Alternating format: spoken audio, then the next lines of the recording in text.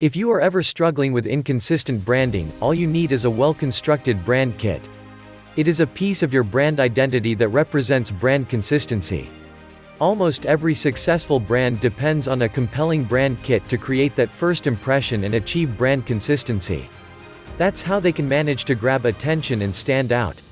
An ideal brand kit offers unified consistency during the entire design process so that whenever people search your brand name, they would find a similar look and feel each time. Components of the brand kit. Following are the core components that build your brand kit. They are the visual elements that often deliver what your brand intends to offer or the brand message you are willing to convey. 1. Logo. The logo is an icon or a small design adopted by a company to symbolize its products.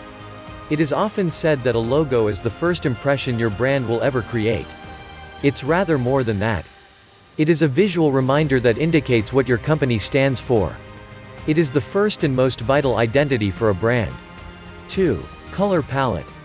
Think about Google for a moment, you will more likely remember its color pattern: blue, red, yellow and green. The selection of colors for your logo often sets a visual tone for your brand. Colors do have their own language. 3. Typography. The fonts that you use have significance of their own. It is equally important as other visual elements of your brand. In fact, your typography is treated as a visual element itself.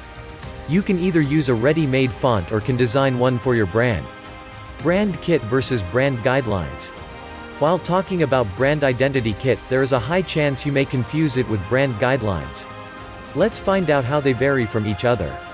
A brand identity kit focuses on visual elements of your brand, whereas brand guidelines, brand guide style is a specific set of guidelines that explains how you are willing to communicate about your brand as a whole.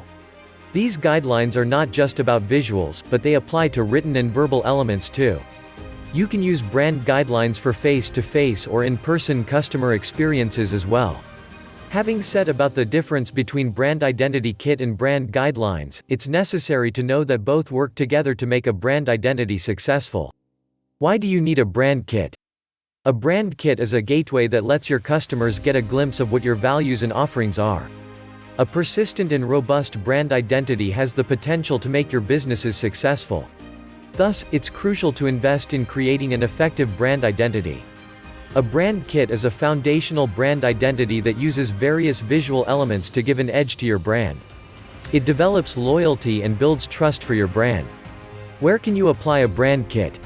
Once you have created the brand kit, then you can apply it to various mediums to build a strong and memorable image for your brand. You can apply a brand kit over business cards, signage, product packaging, stationery, websites, apparel, print materials like flyers, brochures, reports, etc. Conclusion. Most successful businesses invest heavily in building a brand identity. As we have seen in this video article, a brand identity kit gives the enterprise an added edge to connect with its customers. It creates an impression that you have certain values and standards that you have set for your business. Simple elements like logo, color and typography form a long-lasting impression in your customer's mind. So if you are looking to get that extra edge and value to your brand, a brand identity kit is what you should start working on. A Bill Must production.